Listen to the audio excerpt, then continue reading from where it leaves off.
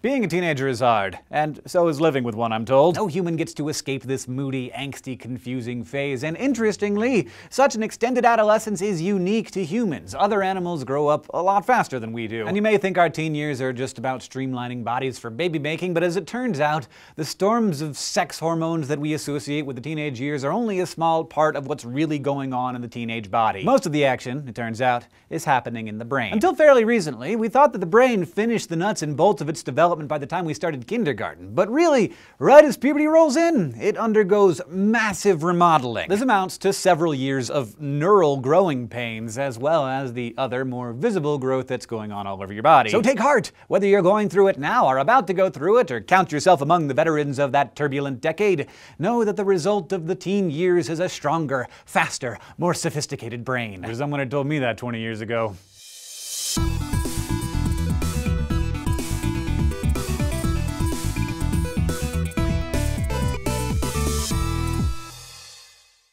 Let's start with that obvious scapegoat of adolescent anguish, hormones. That word itself is kind of a lazy shorthand that people use to describe the chemicals that some of our glands excrete that can affect our behavior. But the fact is, hormones have all kinds of jobs that have nothing to do with where you grow hair, or what turns you on, or whether you feel glum for no apparent reason. Hormones keep your heart beating and your body hydrated, and they make your organs grow and make you grow bone and muscle and skin. What people actually mean when they talk about teenage hormones are sex hormones. And yes, puberty involves a whole series of sex hormone storms, the first of which actually kicks in before you're out of primary school. That's when the adrenal glands start secreting androgens, which trigger the growth and activity of the skin's sebaceous glands, making skin more oily. Soon enough, more apocrine or sweat glands get activated, increasing body odor. Then comes the wave of hormonal agents that start activating the gonads. For boys, this influx of luteinizing hormones from the pituitary gland get testosterone brewing in the testes, and suddenly, that guy has up to 50 times more testosterone than he did before puberty. This also changes the shape of the male body, promoting hair growth and building up lean muscle mass, just as the increased presence of estrogen in girls rearranges the deposition of their fat, stimulating the growth of breasts. Humans are actually lucky to experience the craziness of puberty only once.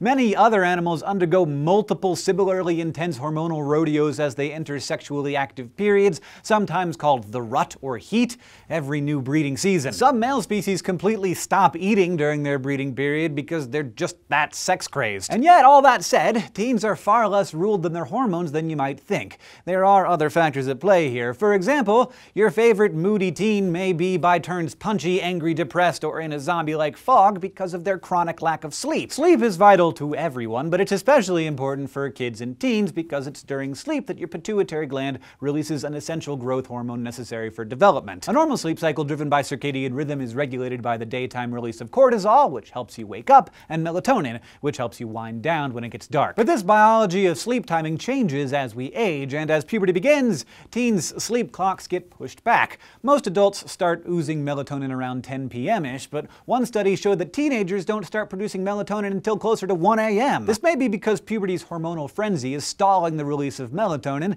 and could partly explain why so many teens stay up late, energized by the night, but have a really hard time rolling out of bed with the alarm. Of course, it's a bit of a chicken and egg deal, since watching reruns of The Simpsons and playing Call of Duty late into the night continues to stimulate the brain, which may further delay the release of melatonin. Still, some researchers are starting to advocate for pushing back high school start times in the morning in the hopes of having more focused students. So we got sex hormones changing the bodies and a lack of sleep to contend with, but increasing evidence suggests that there is something much bigger at work that's making teenagers so teenagery. Their brains. It turns out that brains actually take longer than we thought to fully mature. I don't mean physical size. Our brains are already about 95% full size by the time we're just 6, but more in the sense of the connections inside the brain. Adults, for the most part, know how to make decisions by evaluating choices and weighing consequences. They do this with their prefrontal cortex, which is responsible for controlling impulses and emotions and forming judgments. Its neurons chat with the neurons in other regions of the brain responsible for, say, memory or movement through synapses. Thing is, teenage brains don't quite work like this yet.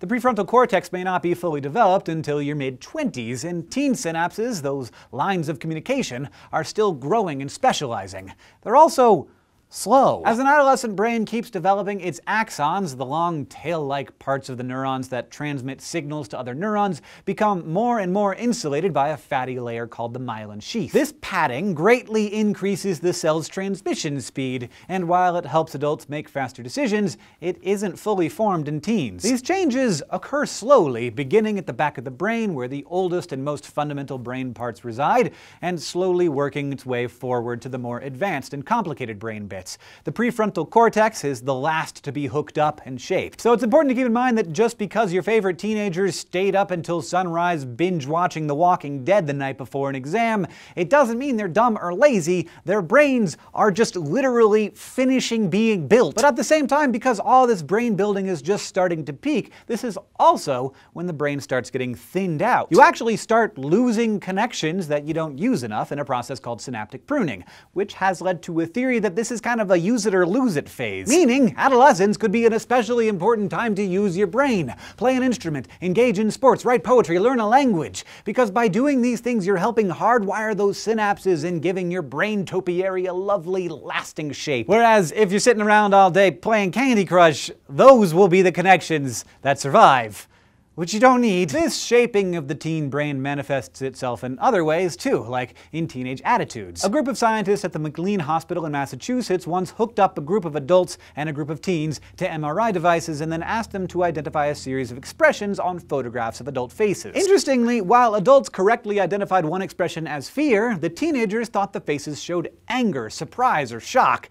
They weren't registering subtlety as well. Not only that, but the MRI images showed that adults and teens responded with different parts of their brains. Adults used the reasonable prefrontal cortex, while the teens mostly used the gut reaction emotional amygdala, located farther back in the brain. Results like these might help explain why teenagers seem to experience frequent mood swings. For one, they tend to react quickly from the emotional part of their brain without running those reactions by the more rational frontal cortex, and two, it could be that they're just misreading expressions and therefore the intentions behind them. The frontal cortex also helps people relate to and understand each other, and you can imagine what happens when concern is misjudged as anger or worry as disappointment. The Fresh Prince has an entire song about it. But the truth is, as much as parents just don't understand, teens don't always understand either. When the emotional amygdala and the more rational cortex aren't fully hooked up yet, that can make it hard for teenagers to productively work through emotions. This kind of reactionary, impulsive behavior may also lead to more risk-taking. Adolescence is the time when we're most likely to experiment with whatever booze, drugs, or toad licking is available, and unfortunately, it's also the time our developing brains are most vulnerable to lasting effects. Studies have shown that teens are more likely to become addicted to drugs and alcohol than adults, partly because their brains are more attuned to their reward centers. While the teenage prefrontal cortex is still developing, their nucleus accumbens, or pleasure and reward zone, forms early on. Neuroimaging studies have shown that when presented with a big potential reward, teen brains light up way more than kids' or adults' brains. But if the reward was small, teen brains hardly fired at all. So basically, give an adolescent a pat on the back and you'll get a shrug. Give them a hot date or a winning goal and their brains light up like Vegas. This, of course, does not always result in great judgment. A jacked up, thrill-seeking impulse combined with an exquisite pang of peer pressure, plus a new driver's license, new sex parts, and access to substances can lead to some not good results. But still, this long and sometimes tedious remodeling process that our bodies go through in the teenage years isn't all bad. Many scientists have pointed out that our delayed adolescence lets our brains keep their flexibility longer, which, yeah, may make teens a little slow, but also more adaptable as they prepare for the adult world. In this way, you can see teen impulsiveness as boldness or independent thinking, and moodiness as a source of newfound empathy, and excitability as passion. Which means there's a lot of awesome energy floating around out there ready to decrease all kinds of world suck. Thanks for watching this SciShow Infusion, and thanks especially to all of our subscribers on Subbable who make this channel possible. You can be an honorary associate producer of SciShow or even pick the topic of a future episode. To find out how, go to subbable.com/SciShow. And you can always find us on Facebook and Twitter and in the comments below. And if you want to keep getting smarter with us here at SciShow, you can go to youtube.com/SciShow and subscribe.